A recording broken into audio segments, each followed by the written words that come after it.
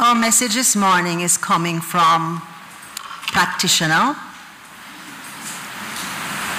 life insurance professional, teacher, IT specialist, and lots of other wonderful things. We're grateful to have him as part of our spiritual community. And I know that he's going to bring you a message this morning that's full of great insight with much to chew on. Ladies, gentlemen, please put your hands together and welcome practitioner Vance Gardiner.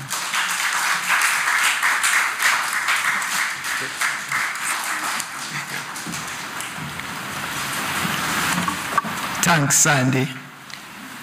I could just listen to that meditation. I just really relax into the service this morning. Yeah, it was really wonderful. I kind of feel like how the Commodores must have felt when they had to come after Bob Marley at a concert.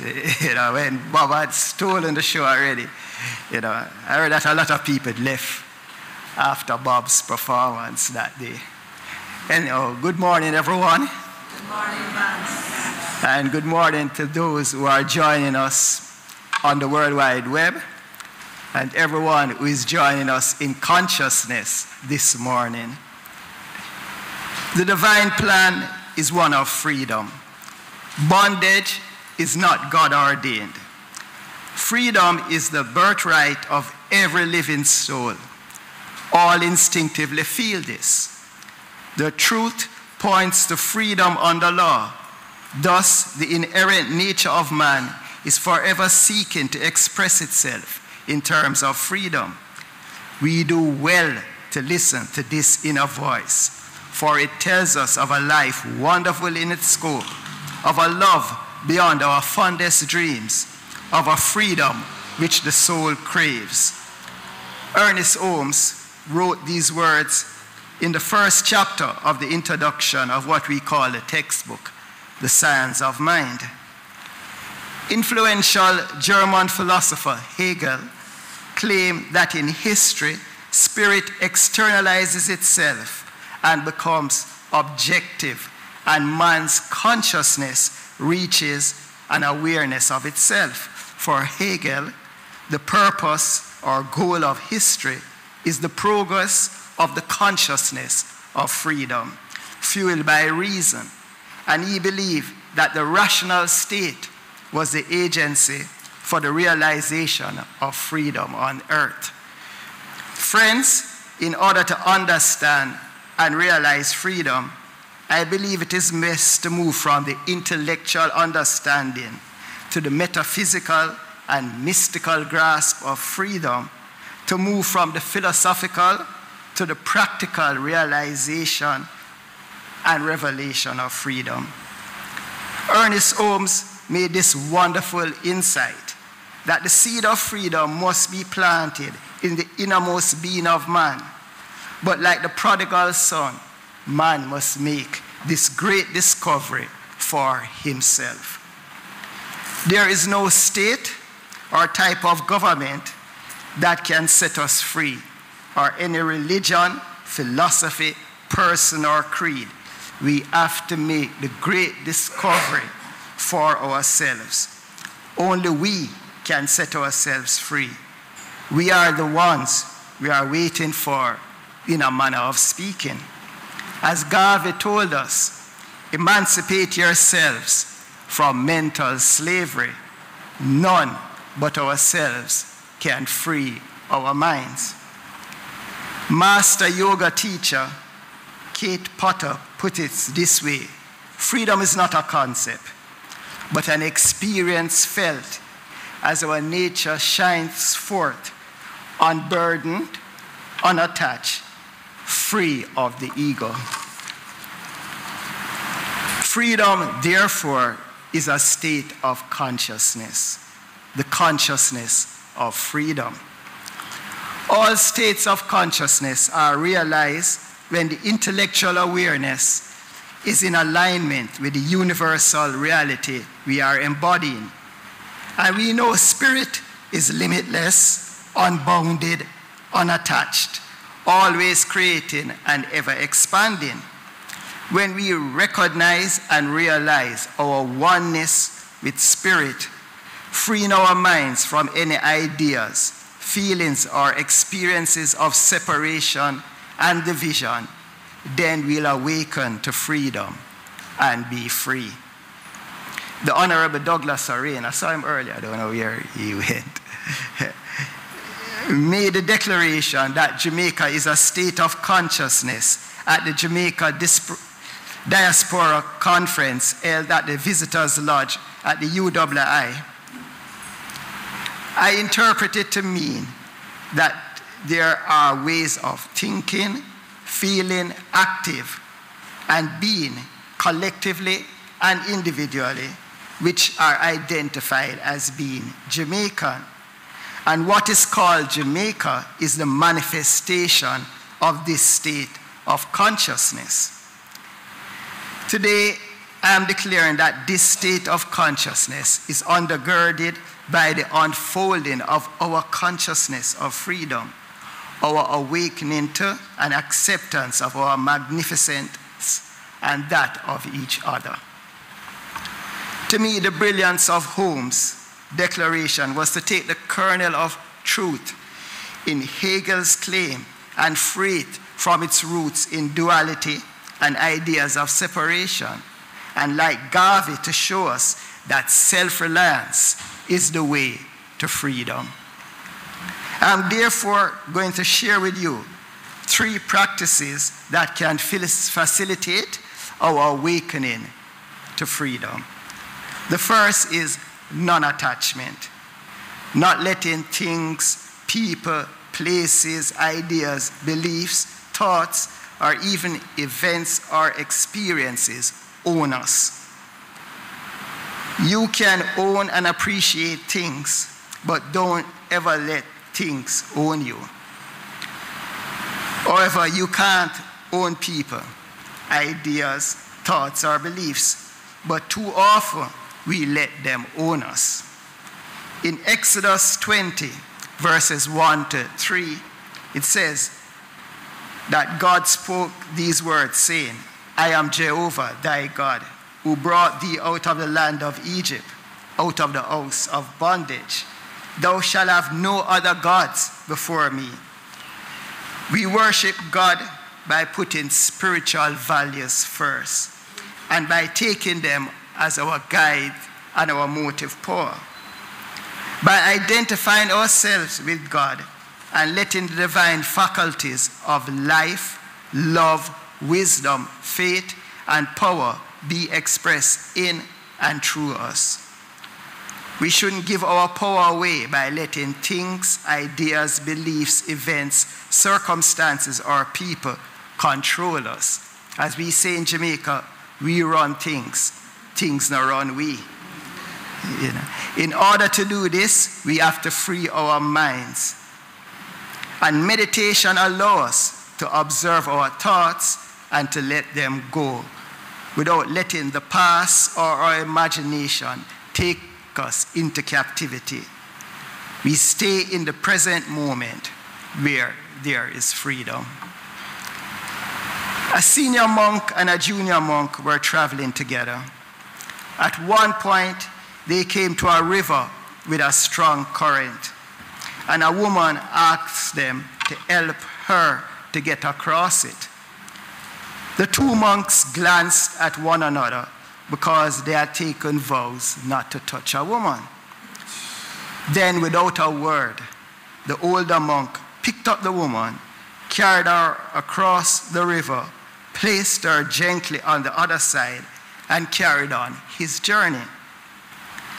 After traveling in silence for several hours, the younger monk, unable to contain himself, said to the older monk, I can't believe that you not only touched that woman, but carried her on your shoulders over the river. The older monk looked at him and replied, Brother, I set her down on the other side of the river. Why are you still carrying her? Non-attachment also means being non-judgmental, and not labeling persons according to physical attributes like race, ethnicity, gender, or their associations, beliefs, and most importantly, any act they may have committed. Emma Curtis Hopkins stated that when we call or see anyone or anything less than divine, we are bearing false witness. Therefore, the ability to observe without judgment or attachment is what is called the unfolding of our witness consciousness, the ability to separate the person from the beliefs and their activities and honor their divinity. Sorry. The second practice, which is related to the first. But in order to choose your thoughts, you have to first become aware of them. And the second practice is discernment. Scripture reminds us to choose this day who you will serve. Will you listen to the inner voice of intuition, or will you let your understanding of the prevailing circumstances determine your choice? Our freedom lies in our inner dependence and to choose what is in alignment with truth, for therein lies our freedom. There is a difference between intuition and the voices in our heads. And being able to discern between them is very important. The voice of the ego and the voice of the race mind will often deceive you because they arrive largely from a consciousness of separation. So any voice that tells you that you have to have this or that substance, person, or says, tweet, tweet in the middle of the night, they are attacking you. You are the chosen one, King of Israel. Don't listen to that voice. It is not true. If it reminds you, if the voice ever reminds you that there is no separation, you are guided, loved, and in spite of all appearances, all is well. So be still and know, listen to that voice. Even if it tells you to challenge the authority of the British state, as it told me in October 2006. I am in Heathrow Airport in August 2006, coming back to Jamaica, when there is a long line, bending and turning, and yet still stretching way out into the road. This was orderly chaos, as the authorities had instituted new airport regulations based on what they said was the discovery of some terrorist plot the day before, targeting transatlantic flights. Passengers were told to get to the airport, I believe, at least 3 hours or more before our scheduled departure time. Sorry. Arriving at least 5 hours before my flight, I had assumed everything is okay until I saw the lines at the airport and realized that this may not be the case. Some university students were brought in to assist us to ensure that everything ran smoothly. Then I became aware that these arrangements were not working and the students were not as informed as required, and it was not wise to follow their instructions blindly. I then noticed that Sizzler was at the airport, and he was not in no line, and he and his posse seemed cool and collected. And I heard a small voice inside of me said, "Keep your eye on the Ras." So I did just that until I got very hungry and had to get something to eat. And when I returned, the Ras was gone. Yeah, thanks.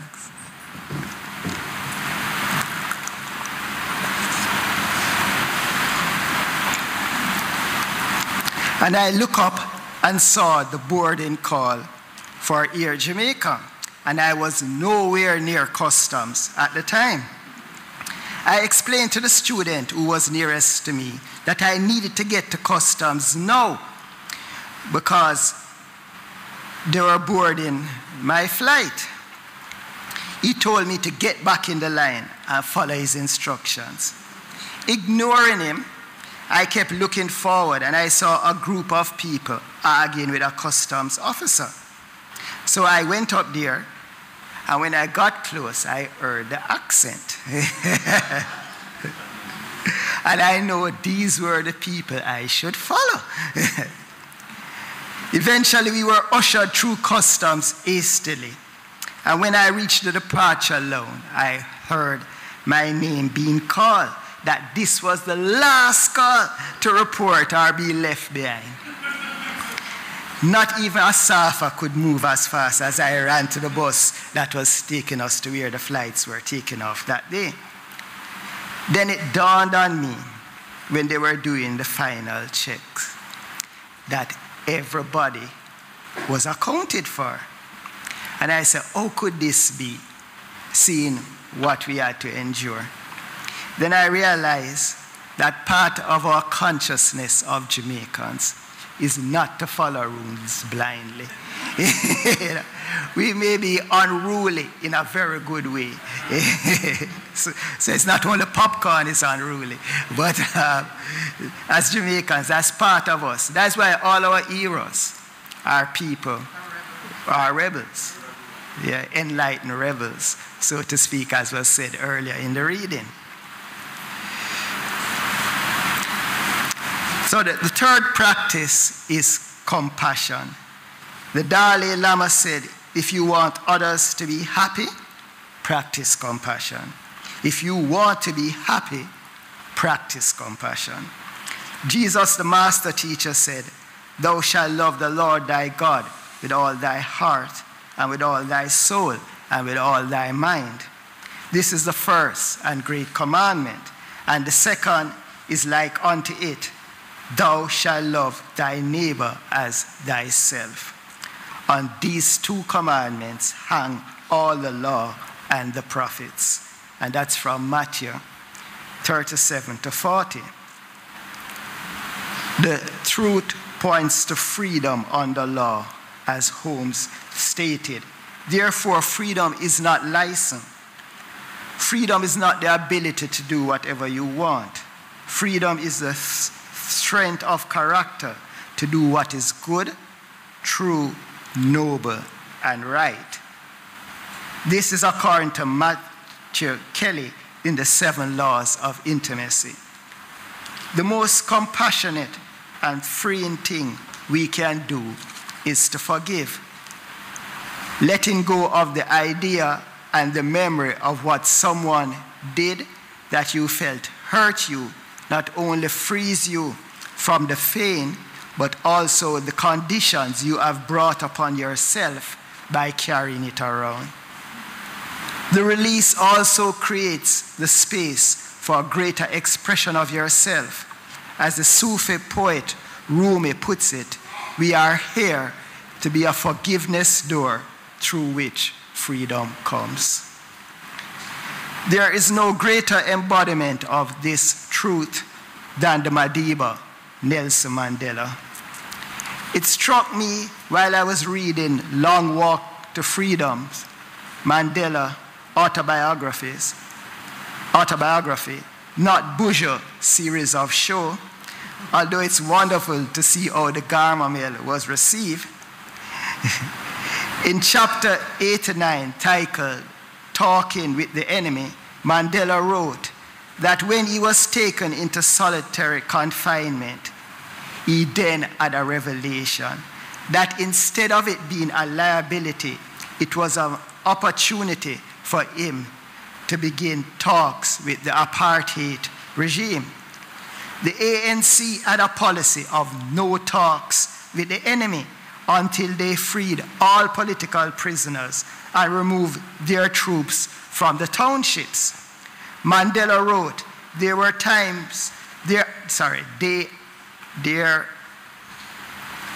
times when a leader must move ahead of the flock, go in a new direction, confident that he is leading his people the right way. Knowing that his comrades would not know what he was doing and therefore could not think he was a sellout, Nelson Mandela broke the most rigid of ANC rules and made an offer to begin negotiations with the regime in order that millions of lives may be spared, because the ANC and their allies had made South Africa ungovernable, and the international sanctions had made the regime desperate. We all know what unfolded, and that there was a peaceful transfer of power because Mandela followed his intuition, guided by his compassion to spare the unnecessary loss of lives. He's also a model of forgiveness, and the truth and reconciliation process that he established allowed South Africa to be the country it is today. But it all could have been different if Mandela had been intractable and blindly followed the ANC position at the time.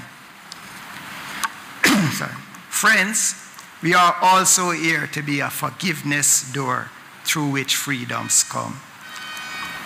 When we release all our prejudices, misconceptions, labels, rules, and judgments that separate us from each other and from ourselves and God at the level of our awareness, then will we awaken to freedom, and it will be revealed in our lives and our affairs. It is not complicated to realize freedom. It can be a simple thing. But if we rely on our willpower, it is impossible.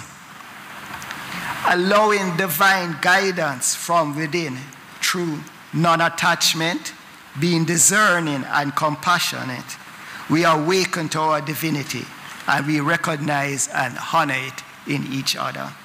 It becomes simple and effortless when we accept that our greatest glory is not in never falling, but in rising every time we fall. We are all connected, and just how Garvey and our national heroes contributed to our awakening to our consciousness of freedom, as we free ourselves and expand our consciousness, we too will be playing our part in awakening the collective consciousness of our fellow Jamaicans and all people. Therefore, let us with compassion allow each other to show up and share our divine gifts without judgment, and with humility accepting our oneness with God, breaking all chains and rules that no longer serve or never served us. Then, like never before, Jamaicans from a consciousness of freedom can sing in one voice the truth revealed about us in the following song that says, and you all know it, you can all probably join in, it says, from riverside to mountain, from the cane field to the sea, our hearts salute Jamaica, triumphant, proud, and free. Namaste.